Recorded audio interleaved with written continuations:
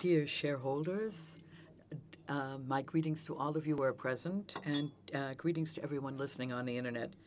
I would like to extend a very cordial welcome to all of you to the annual general meeting of Fresenius. And to begin with, I am very pleased by your interest in our company. So, what do you expect to hear from me today? Surely you want to hear some statements concerning our business development, figures regarding our sales, earnings, and the dividend. Surely you also want to hear a little bit about the offer to acquire Acorn, which we have now terminated, as well as about our goals and plans for the future. In short, you want to know how your company is doing. And I can promise you right now, you will be hearing all of this from me in just a few moments. And you will be hearing a lot of good news as well. Prior to that, though, I would like to draw your attention to something else, namely to the basis of our economic success, namely to what makes all of this possible in the first place. And this is what we do for the benefit of our patients, namely what we do in order to ensure that we are able to care for more and more people with both high quality and yet affordable health care. Allow me to express this in figures. As you can see on this slide, this is our year in numbers, but not numbers on sales or earnings, but on our patients, treatments, births. These are the numbers that really make me very proud. Every day, 200 babies come into the world in one of our hospitals. And every 0.7 seconds, we perform dialysis treatment. These are only two examples. But that is what Fresenius stands for. And we're constantly expanding our offering of products and services. We're investing in better treatments, higher quality, more modern hospitals and clinics, so that our patients will feel better, and also our employees who look after our patients. This has been and will continue to remain our motivation. This has been and will remain the basis of our success. And Fresenius is successful, very successful, in fact. So now allow me to briefly summarize the most relevant facts. 2017 was another record year in which we significantly increased both our sales and net income. For the 14th consecutive time, sales exceeded the 30 billion euro mark for the first time. We met all of our targets. And at the start of the year, we were able to close the Quirónsalud acquisition, and we are making excellent progress on its integration. We announced the purchase of Next Stage by Fresenius Medical Care, with which we will be strengthening our position in home dialysis. Another milestone was the acquisition of the biosimilars business from Merck here in Germany, and which marks our entry into a new and very promising field of therapy. And when looking ahead, we want to continue our strong growth in the future. Let's take a closer look at the individual figures now. Please take special note of the growth rates at constant currency. In all cases, they are in double digits. Sales, 33.9 billion euros, an increase of 16%. Operating income, or EBIT, 4.9 billion euros, a gain of 15%. Net income, almost 1.9 billion euros, 21% higher than in the previous year. I'm sure that you will agree with me that these are outstanding results. They also show that Fresenius is continuing to grow in a stable and dynamic way. How stable is Fresenius? Well, as I've already pointed out, and you can see this here on the slide, 2017 was our 14th consecutive record year. For 14 years in a row, we have posted strong growth, averaging 12% for sales and a full 22% for net income. When you see this expressed in this chart, this growth seems to look like it's the most natural thing in the year, as if someone had just simply drawn a line using a ruler. But I can assure you that this is the result of a lot of hard work. Hard work that has been performed by our employees around the world.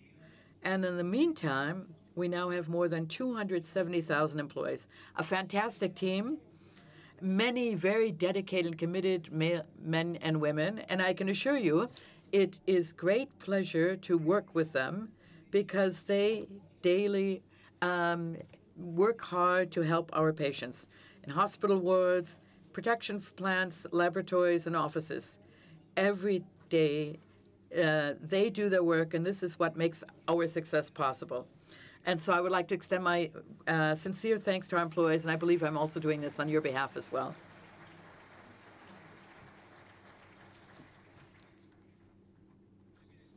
You all know that when Fresenius's earnings rise, the dividend also increases. This is why we would like to propose that it be raised to 75 euro cents, which means an increase of a very healthy 21%. This would be the 25th consecutive increase, which is another sign of our stability and our reliability. And I hope that I'm hoping for your approval.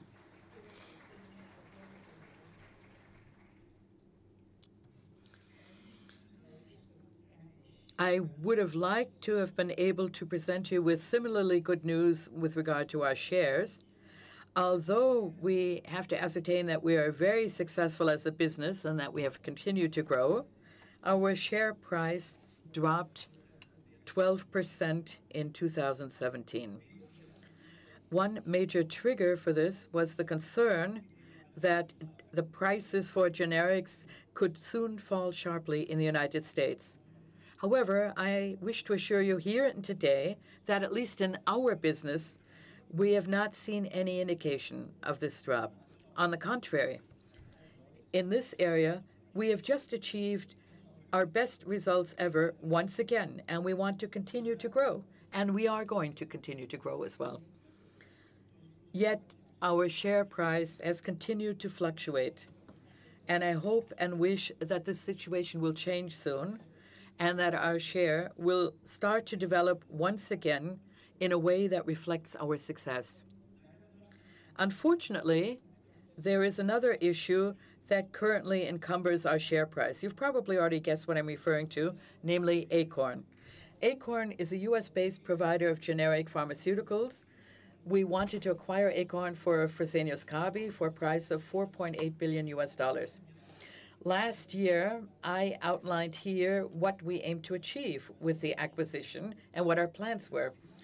This was meant to be a very targeted and sensible expansion of our liquid pharmaceuticals offering.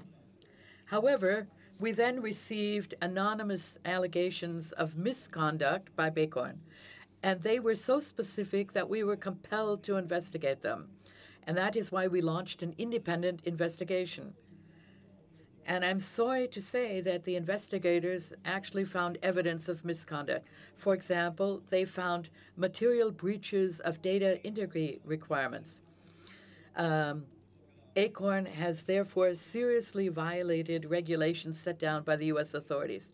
And that is against everything that we stand for. And therefore, we had to respond. This decision was certainly not an easy one, but at the end of the day, there was only one correct course to take. We would no longer pursue the acquisition. On April 22nd, we terminated the agreement. You might perhaps say now, well, couldn't you have found this out ahead of time? Did you really take a close look at Acorn before making your purchase offer? Yes, we did. We looked very closely, in fact. This was the most intensive due diligence process that I've ever experienced at Fresenius, and I've been with the company for a number of years now. This process corresponded to the highest standards, everything that is customary in such a large takeover. But the breaches and deficiencies happened in areas where we were not allowed to have any access. You should not forget, Acorn and Fresenius Kabi are direct competitors. In addition to this, Acorn is also listed on the stock exchange. And in this case, there are extremely sensitive areas, particularly product development, where we are simply not allowed to take a closer look at prior to the purchase. However, we secured contractual assurances or covenants from Acorn in our purchase agreement. However, our investigation has shown that these assurances were incorrect, and that is why we were able to terminate the purchase agreement, and that is also why we did so. We would have liked to have given Acorn more time for them to conclude their own investigation, more time in order for them to present us with more information. However, Acorn rejected our offer. For us, that speaks volumes. And therefore, we had to draw the necessary conclusions, both in the interests of our company and also in your interests, our shareholders. Acorn disagrees with our decision, but that was to be expected. Now, a U.S. court will have to decide. We believe that our decision to terminate the agreement was right and fully justified, and we are also going to defend our arguments and position vigorously. We will continue to pursue the strategic goals of the planned acquisition. We want to broaden our product offering in North America, and we want to expand our range of IV generics. These goals were and remain valid. We continue to be very well positioned. We have the best prerequisites possible. Even without Acorn, the development of Fresenius Kabi in North America has been outstanding. And even though this acquisition has not proceeded as planned, it shows one thing very clearly, namely that we are not resting on our laurels with regard to our success.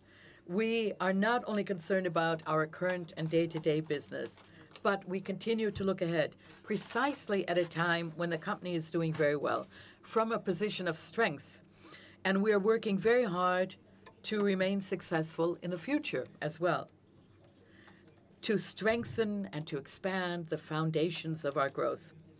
But this also inalienably involves taking a certain calculated risk.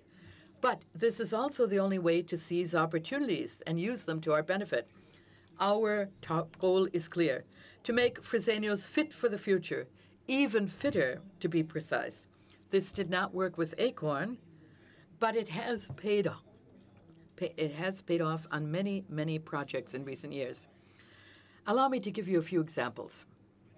In 2017, we closed the acquisition of Quirónsalud, which I already mentioned. This allowed us to welcome 35,000 new colleagues and to make Fresenius Helios international. Helios now operates about 150 hospitals and clinics in Germany and in Spain, and we have opened up entirely new opportunities for collaboration and new opportunities to learn the best practices from each other, for example, within the framework of joint quality management programs. But we are also discussing initiatives in digitization or the joint purchasing of medical products, for example. And of course, we are going to promote the exchange of knowledge between our doctors and nursing staff in the two countries, always for the health and well-being of our patients. In recent years, we have also invested heavily. We are constantly renovating and modernizing our hospitals. This keeps them attractive for our patients, and we are improving the provision of health care into entire regions. In the German city of Duisburg, for example, we completely rebuilt a new hospital building there. I had the privilege of attending the inauguration. It's a great facility, modern, highly functional, offering a high level of patient comfort and a significantly wider range of services. We also opened a completely new hospital building in Nordenham near Bremen in northern Germany. You can see a picture of this hospital in the photo on the upper right-hand corner. And I hope you can also see how delighted the patients and the employees are. People are happy to be working in a facility like this, and patients who are facing a stay in a hospital want to go there. Quirónsalud is also making major investments. In Madrid, we are building Spain's first center for proton beam therapy. This is an advanced method for treating cancer treatment. It is extremely precise and causes fewer side effects for patients. We are also undertaking a major expansion of our university hospital in Madrid, and we're building a brand new hospital about 30 kilometers, less than 20 miles away, in Alcalá de Henares. Altogether, if we take a look at all of the projects at Fresenius Helios, then this investment volume is well over 1 billion euros. That's a lot of money. But it's also money that we are happy to spend for better medicine and for the benefit of our patients and for the long-term success of our and your company. The same applies to Fresenius KGaA, where we also made major investments in 2017 in our production facilities worldwide, for example, in Mila in Thüringen, Germany, and Grand Island in the United States, in Portugal and in China as well. We are investing in additional machinery to meet the strong demand for our products, and we're also investing in even better machinery so that our processes and products will be even safer.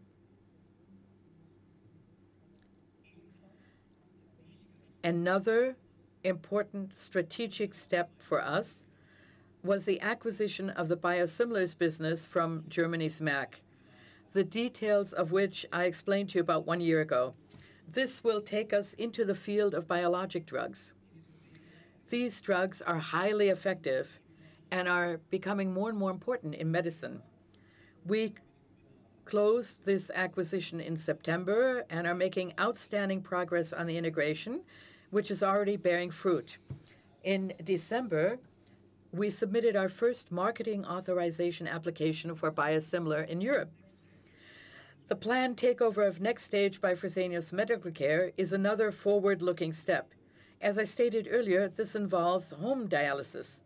This is a treatment methodology that is steadily growing in importance. We also want to be a world leader in this area, and we expect to close this acquisition this year.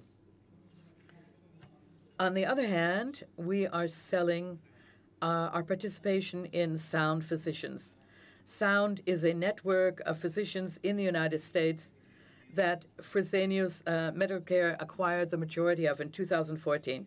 At that time, the goal was to understand how to provide value-based health care for patients in the most efficient way. And we have achieved this goal, and we've learned an awful lot as well, and we're already using and drawing upon this experience and know-how.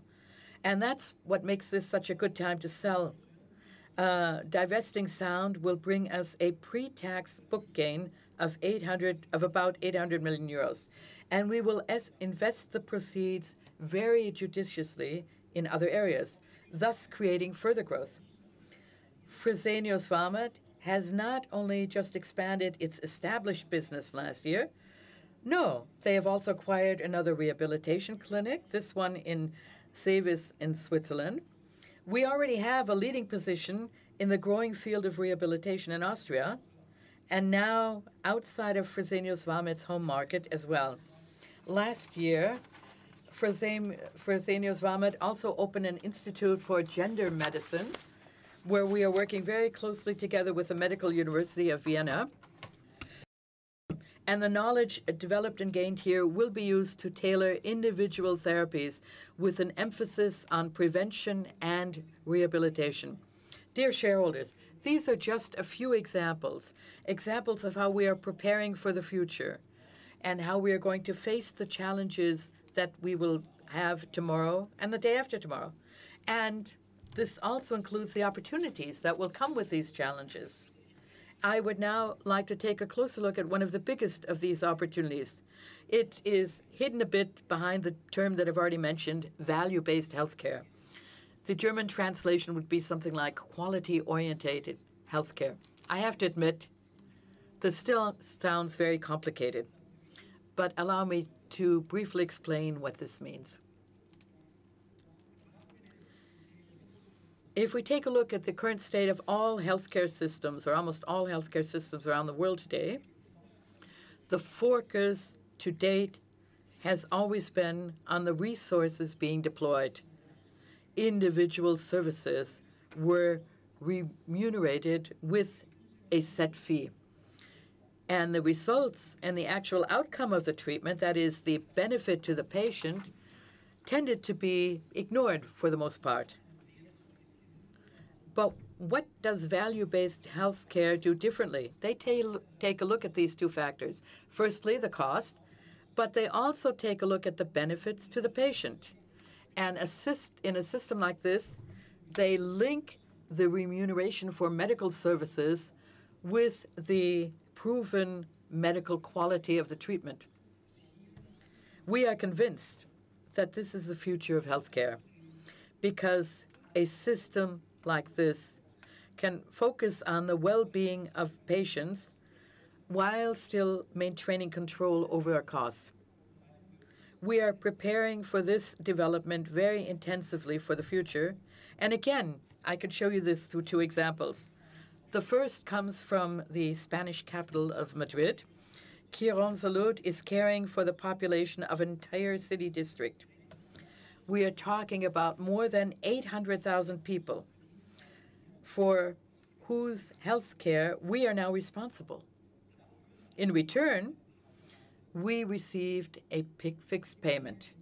However, the patients are not obliged to come to our hospitals and clinics. They could go elsewhere for their treatments.